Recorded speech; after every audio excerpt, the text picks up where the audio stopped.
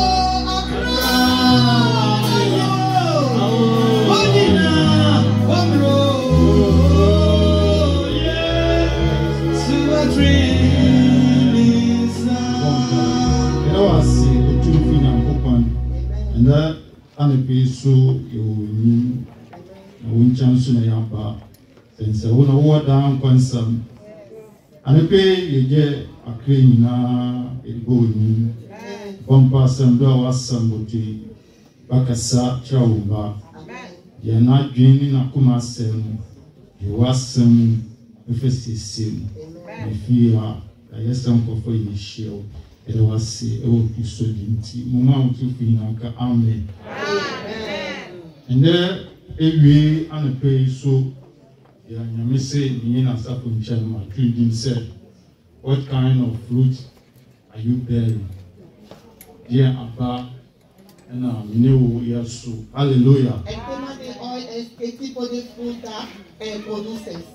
Hallelujah.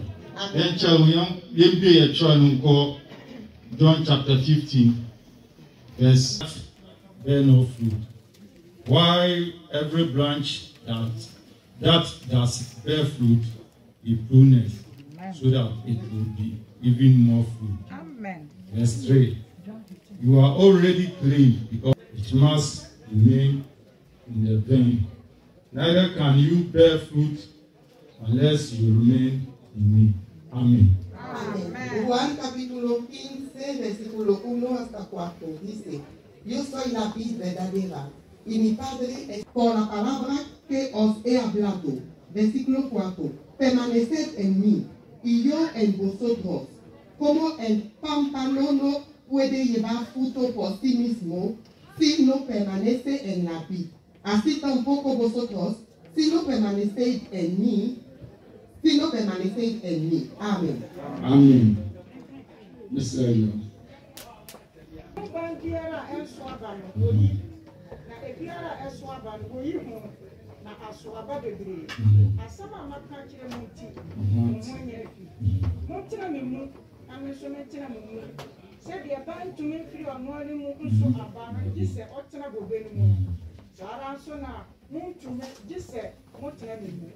Amen. Amen. Hallelujah. Amen. Let and pay every and coupon name assembly. Esta tarde oímos la palabra de Dios. Yesu Kristo na obusa Hola. se nejani kwafunura and say abanura. Que seré el labrador. Hallelujah. Y dice que él es el verdadero vid y cada árbol que no da fruta, él lo quitará. Naso Dios abana nsambenu na Yesu Kristo odesi yini. Y vemos ahí dos tipos de palabras que Jesús nos está exponiendo. Judgment and godly life. El juzgamiento y la vida eterna. Hallelujah. Amén. Sedia nsambetena. Y como cuando vemos las palabras, Sedia ocha se abebiala Bendiala also abenu yuna waso aba bebre. Hallelujah. Yebo bie ye try na ko Galatians chapter 5 verse 22. Na ya share assembly oho asupported dia Yesu Kristo okan. vamos. Goodness, faithfulness. Hallelujah. Amén. Galatas capítulo 5 versículo 22 dice, mas el fruto del Espíritu es amor, gozo, paz, paciencia, benignidad, bondad, fe, mansedumbre, templanza. Amén. Hallelujah. And therefore, Yesu Kristo say yeso ye me ya nkwana obeyi ye abendiala owo obenu omanu nkwana obeyi mu na waso aba sa fruit anase idiaba ekon asanu eye nyamsompa anase abrabopa ana ekon asanu. Hallelujah. Amén. Jesús nos está diciendo aquí que cada árbol que empieza a dar frutas, él intentará limpiar lo malo para que siga dando más frutas. Jesús nos está hablando de la buena vida cristiana.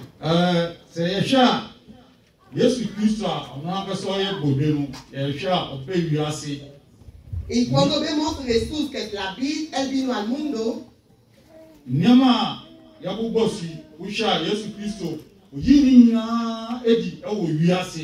Y estas cosas que acabamos de nombrar, Jesús nos reveló todos estos comportamientos.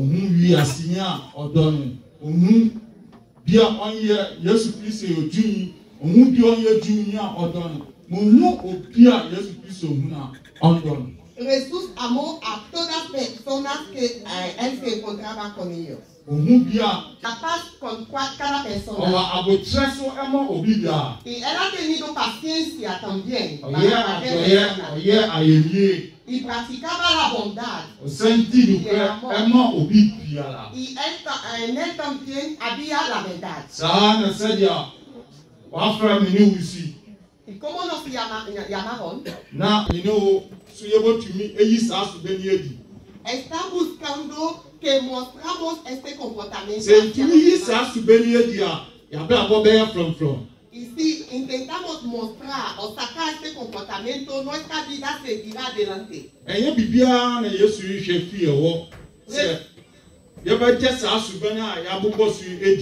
Jesús busca solamente una cosa de nuestra parte.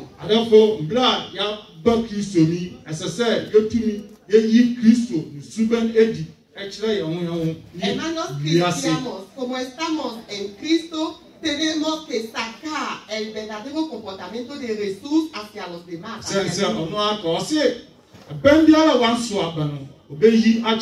Porque dice que cada fruta que no dará cada árbol que no dará fruta, él lo cortará.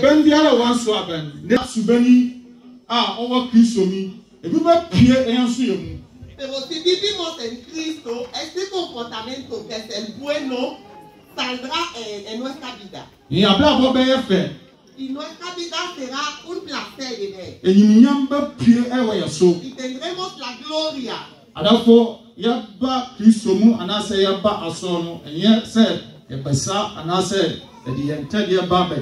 Hermanos, no venimos hacia los pies de Jesús para enseñar nuestros vestidos o para bailar. Tenemos que amarnos. Si no hay amor en la casa de Dios, instead of a don a year or 10. Hoy en día, al lugar del amor, son las medicinas que hay. Bunsa, we group we Al lugar del amor es el odio y estamos divididos en varios grupos en la casa de Dios. Y estos comportamientos no nos pueden ayudar a dar frutos. Y como no hay amor, tampoco hay paz. No hay alegría. Porque de todos estos espíritus, los frutos del espíritu, el primero es el amor. Si tienes amor, tendrás paciencia para cualquier persona. Si tienes amor, tendrás bondad para cualquier persona.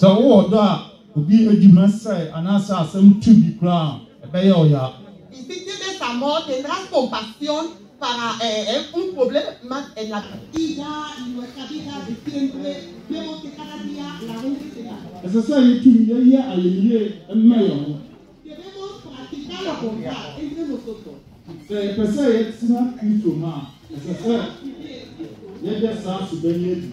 Tenemos que mostrar estos comportamientos. Como lo dice la Aleluya.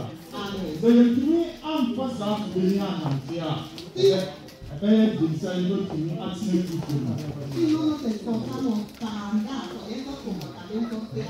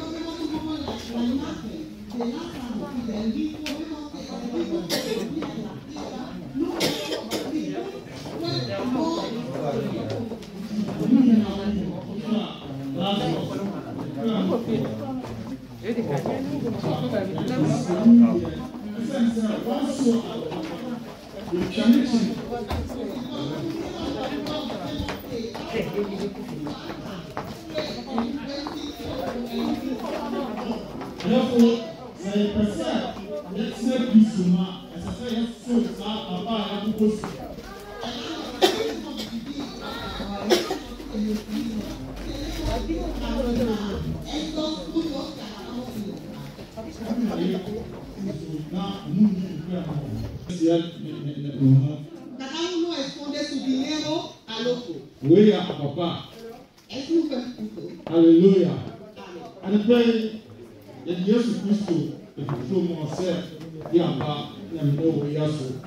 Y hoy el tema nos hace la pregunta: ¿qué fruto?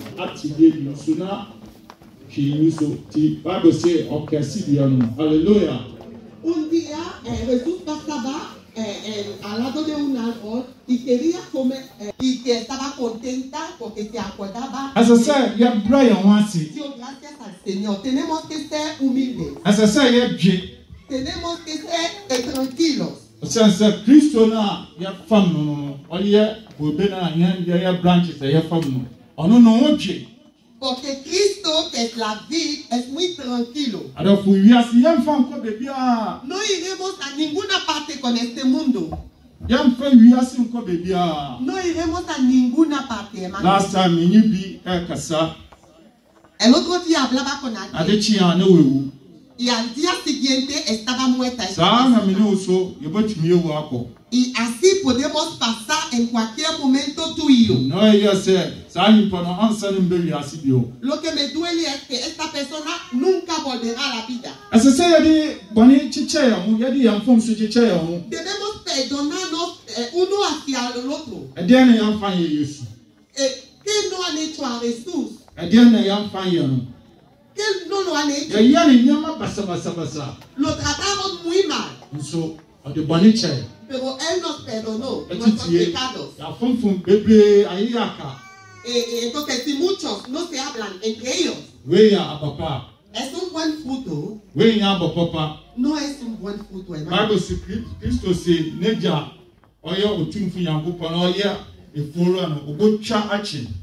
La Biblia dice que Cristo, que es el propietario de la vida, cuando vendrá, lo cortará y lo tirará. Ahí está hablando de un para que nuestra vida sea muy bonita. Para que la gente den testimonios de nuestra vida. Aleluya. Amén.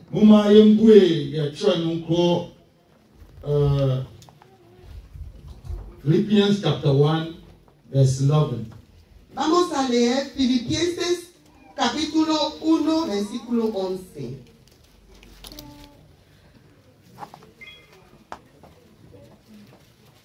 Que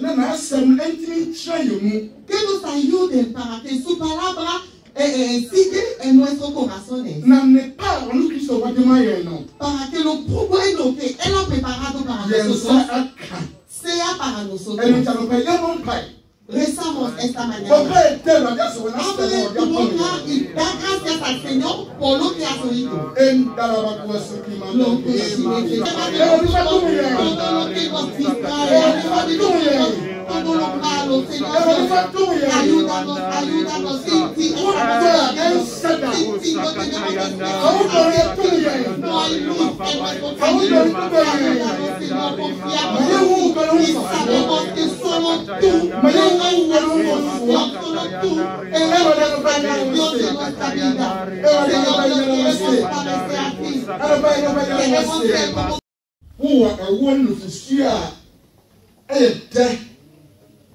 na obi biara ensa ekabia onum bia ne botoliem. Amen. Arope nyawo wo jamaye. Amen. Ya kan se ewade wo be sida yen. Amen. Wasem entra yemu. Amen. Saya ban fo no wasem ani yemu a. Ba ye be ti wasem yi. Arope ye bu ato yen yem. Amen. Yeho arope yala wase. Amen. Arope yala wase. Amen. Yakayuna yadina show na make for this. Amen. But to train na my den. Na se osuri ko ebie ya. There was sida in Kabiano. Hallelujah. No, no, Jesus Cristo din. What do you Amen. Amen. Tenemos muchos invitados por la ceremonia de hoy.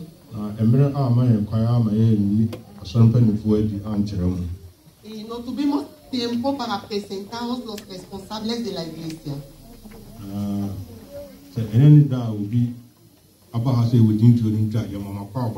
Y si hoy es vuestro primer día por participar en este culto, os damos la bienvenida.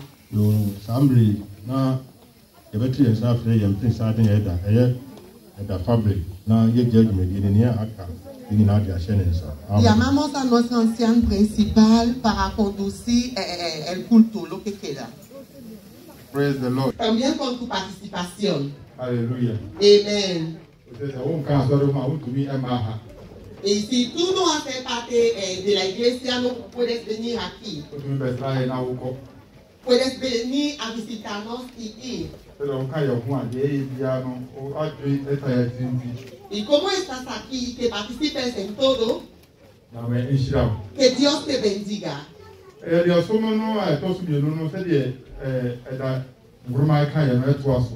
Seguimos con la segunda parte de nuestro culto.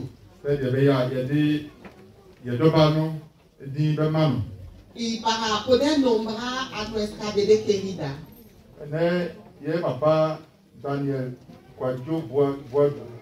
Hoy El bebé que el Señor nos ha regalado.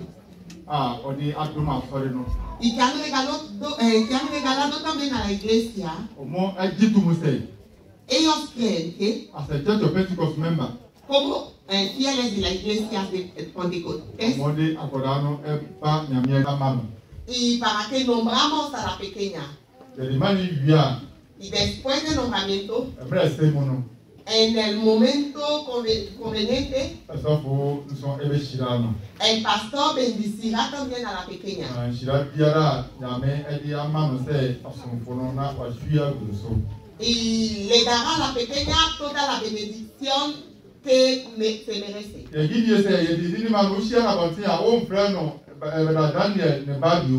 Y después del nombramiento, si ves a la pequeña, no dirá, oye, la hija de hermano Daniel. Amén. Amén. Pero la llamarás por su nombre. Amén. Amén. Que se acerquen delante.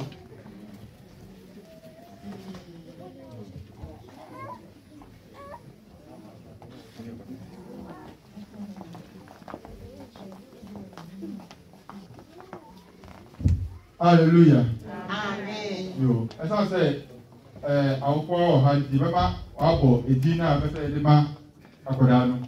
Y como están los padres, queremos que ellos mismos nos digan el nombre que han querido dar a su hija.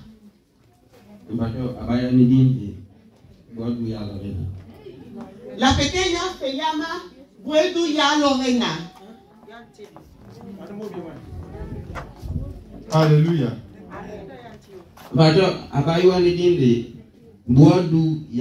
Lorena. La pequeña se llama Boadu Lorena.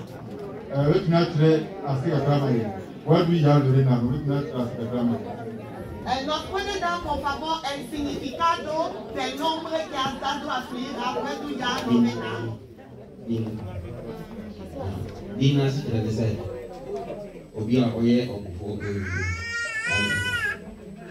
Amén. El nombre significa una persona que es un combatante, una luchadora. Amén. Amén.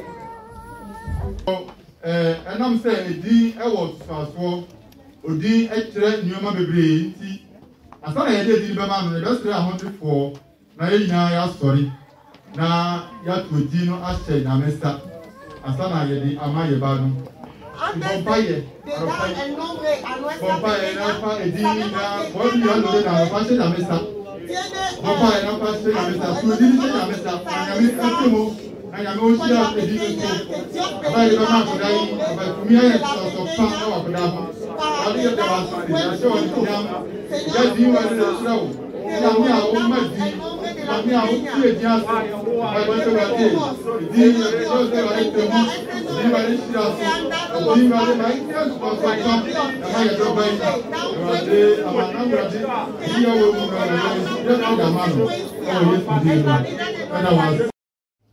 Edina edima kodai eye Lorena Boadu ya.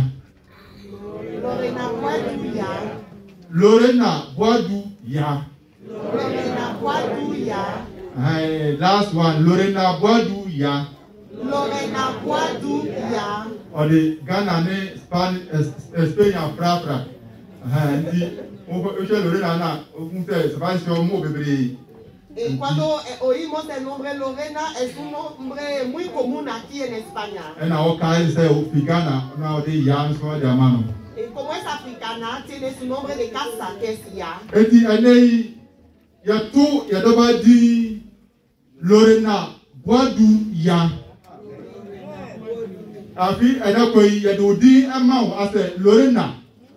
Edudi mao ase Boadu. Edudi mao ase ya. Nyame enomo na nyame enka ho edi edi ma we so bi o ma ana no pa ye twam e wo Yesu di mu ebi na ko ye pro Lorena Boadu ya yam pro he bio na edi enya so pa o so edi na pekire nyina ma emra o so na ma gurumdie enya wo die ba de ba bia na me di nti ma nsi amra ho na me di adi ama wo awfo ma gurumdie enya wo dia Aduka siya nya wodia. Anyame ba sa ana wo so. Nyame dum emra oso. Nyame kunu bi enya wo dia. Nyame pegao. Na nyame enum emwa. Ani sira nya enya wo dia na bai. Nyame enya wo kesi. Nyame nhyɛ wo nyam. Na oma onan enye tiatia wo na nem. Oma enam oso awofo wade entubi enya tumache ama wo nyame. Na wo de enya wo dia. Kada wa se nyam tumfo. Ehye wo de nyam na dai. Eya wo kesi. Ewa tuma wo da dum ye. O Yesu di mu. Amen. Amen. Yo. Yeda gladi ase. Ewo edin a yede ama ye bayi. Damos la gracias al Señor por el nombre de nuestra hija. Butu kakra ye pese yede ma awofo ne ya ye hye ha nyina. Y queremos dar un consejo a los padres y a todos aquí. Se de be ya yede akoda bai asori a yede edin ama no. Y como la hemos traído en la casa de Dios y que la hemos nombrado aquí.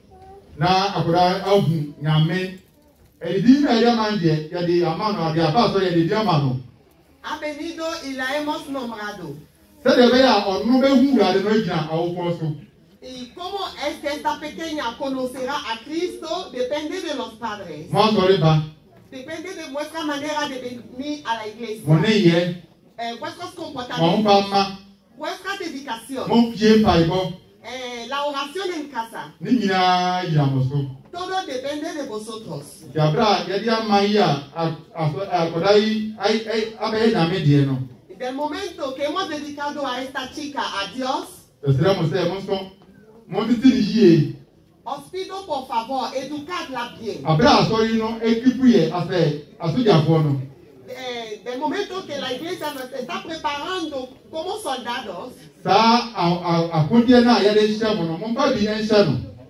toda la armadura que necesitamos, por favor, dadlo también a la pequeña. Obenyi no na ono so ahia akodie nyina. Para que cuando crezca la niña, que tenga toda la armadura necesaria. Na otumi ahu ogade ye no asomo no. Para conocer muy bien a Jesús y adorar. Otumi abo abrabopa. Y para tener una buena vida. Anoba ina me enka mo ho. Que Dios os ayude. Na nyam enhira mo. Y que Dios os bendiga. Amen. Amén.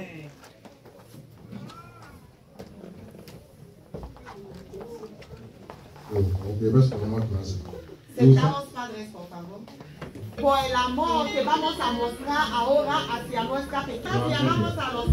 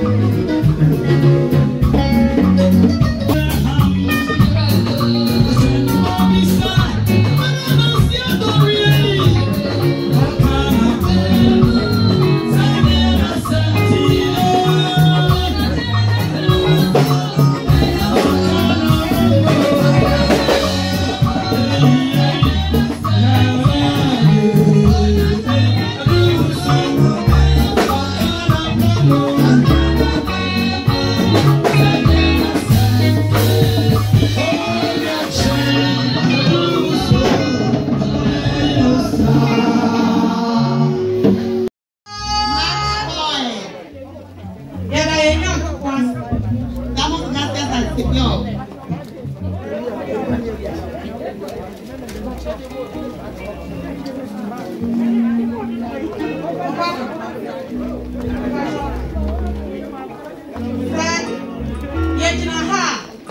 Si estamos aquí, estamos en el nombre de la iglesia pentecostal. La zona, la región de Barcelona. Zaragoza district. En el distrito de Zaragoza. And Zaragoza local. Y en el local de Zaragoza.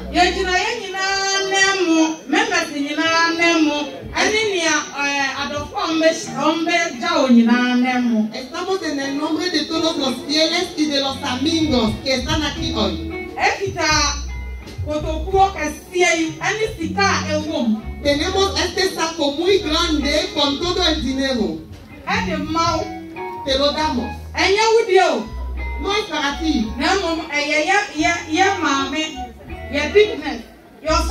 Aleluya. Lorena, Boadu. Amén. Ella Es para nuestra hija, nuestra sofumami, Lorena ya Boadu. Monday. Mañana es lunes. Holiday Tuesday. Entonces, como mañana es festivo, martes, a las 8, por favor, se abren los bancos. Vete a abrir una cuenta para nuestra hija Lorena y guarda este dinero.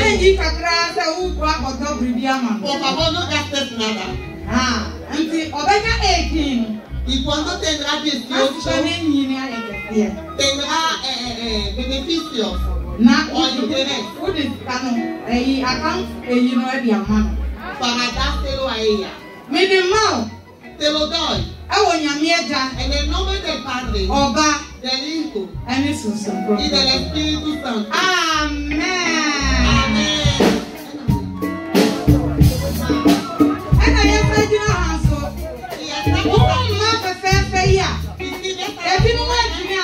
Because I'm a And no han podido venir todas. Estamos en el nombre de todas las mujeres y con todos estos regalos que está lleno del Espíritu Santo. Te lo damos para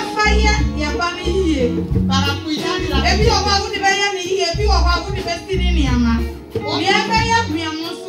para cuidar a la pequeña.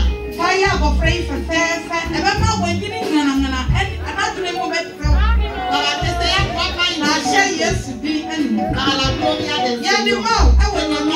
En el nombre del Padre, del Hijo y del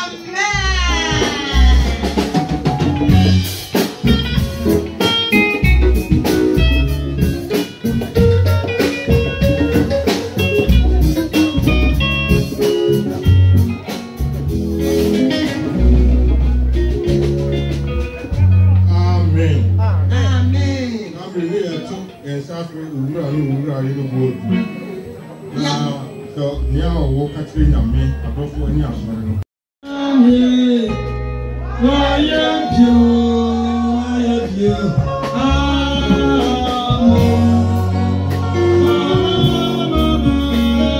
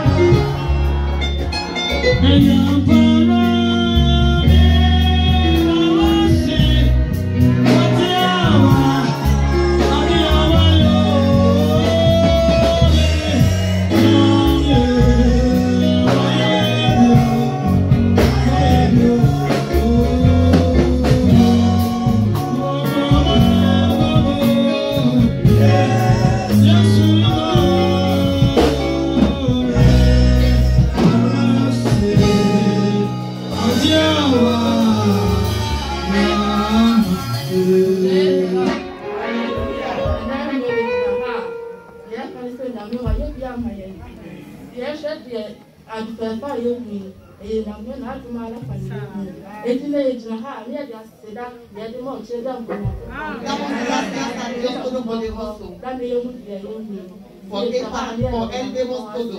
Asida edu okoma suffering ile na kono strong. Elders, big dresses, asolitin na adofo betra me na kono strong biara. When you bia ko asade ma. Ewo Yesu di. Amen. Muchos bendiga a todo el mundo, los pastores, los responsables y todo lo que han hecho, que el Señor os bendiga. Amén.